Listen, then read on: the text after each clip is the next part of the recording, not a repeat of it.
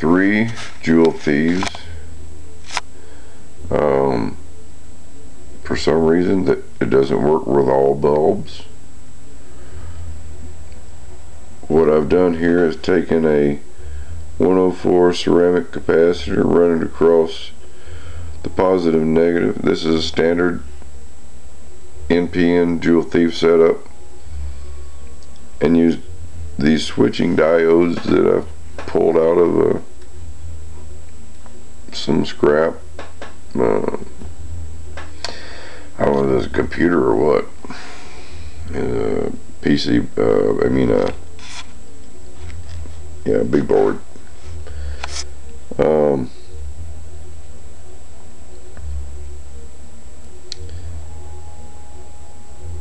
You take the positive coming out of the capacitor and run it with one of these switching diodes over to one of these places in the breadboard. Then you take another one and bring it off the back where the resistor goes in, and you bring it over and put it in the same place, and then you put the positive lead of your flasher there, put the negative in where it normally goes, and I got it to work with these little diodes that I pulled out of some kind of circuit board, I don't know, and it's working. And the way I got it to work was that second diode coming from the back of the coil where the resistor ties in, and bringing it over and putting the two together in the same place, and putting the positive of the LED in there. This has got a 104 cap, this has got a 104 ceramic cap, this one's got a 104 ceramic cap right there. Sorry for the pitifulness of this camera,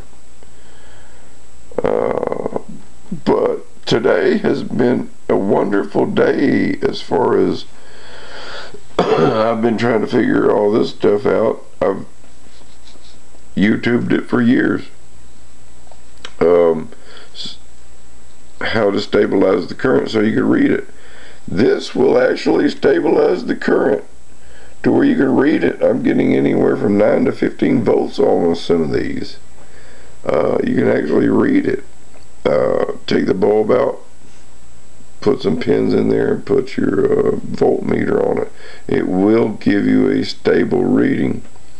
It will give you some voltage drop, and if you try to test it with the LED in there, it'll jump all over the place.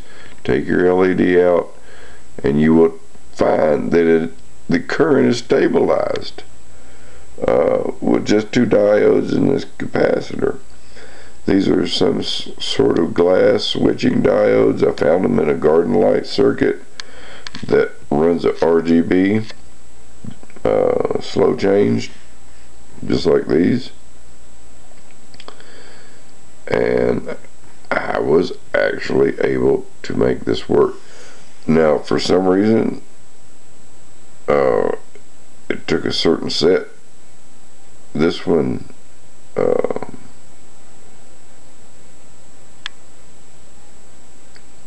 determined how fast this one would blink, this light would blink. So I don't know what the values of any of these are, but they're working, and that's great. I mean, it's absolutely great. And thanks to Julian Elette with the light resisting diode across the transistor.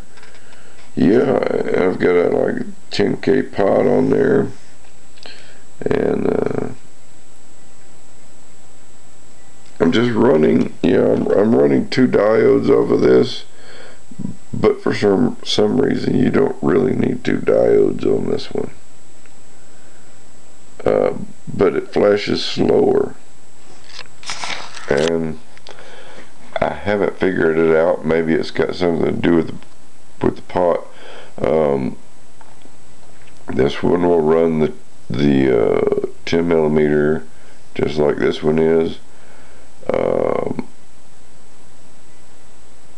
There's probably guys out there that know a whole lot more than I do who can figure this thing out and make it even better and tell me what to use, but I can hardly see, so whatever is written on these diodes, I can hardly read it. I see a 48 and a 41 on some of them,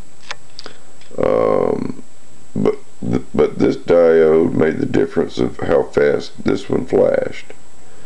Now I don't know if this diode, I've tried several to get this one to flash faster. I can't do it. I don't know if it's because of this potentiometer, but you can see that the one on the right will come on when the light goes out, and the ones in the center will change colors. Everything somehow. Now this is not working for all of my bulbs. I've got two types of bulbs that it will not work on, but I've got two types of bulbs that it will work on. So if anybody's got any more information to get this anything further along, it would be great. But I did use 2 rectifier diodes, and it worked for the 10 millimeter flasher and the 104 cap, but you got to take the power away and put the power off of the back of the coil where the resistor is, and the positive output of the transistor, you got to take those away and put them into a separate spot together to rectify this. I don't think it's fully rectified or everything would work, but I am getting some results out of this, and if anybody knows more than I do, which I'm just an old plumber and a gas pump mechanic, and I've just had this major breakthrough today that is fantastic. All 3 of these are working. I wish the one on the right was flashing like the one on the left.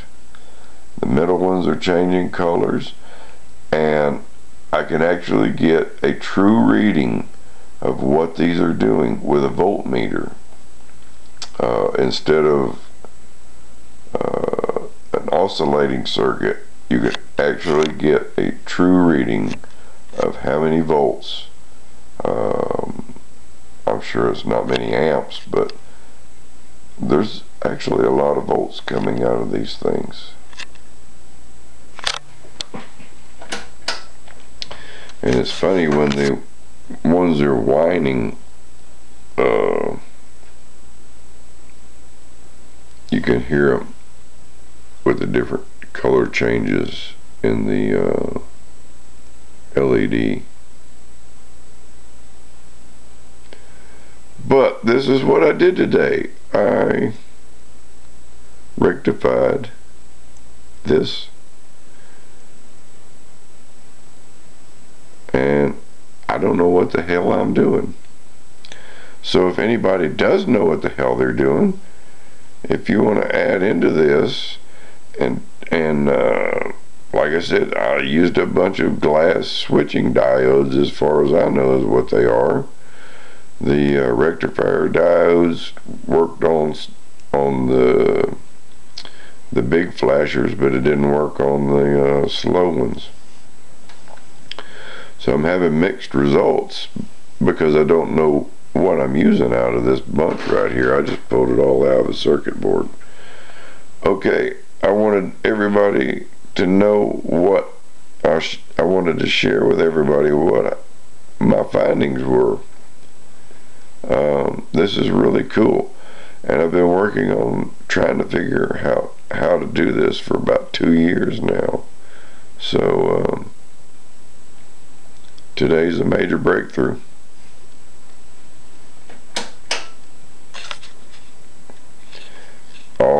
Joule Thief circuits,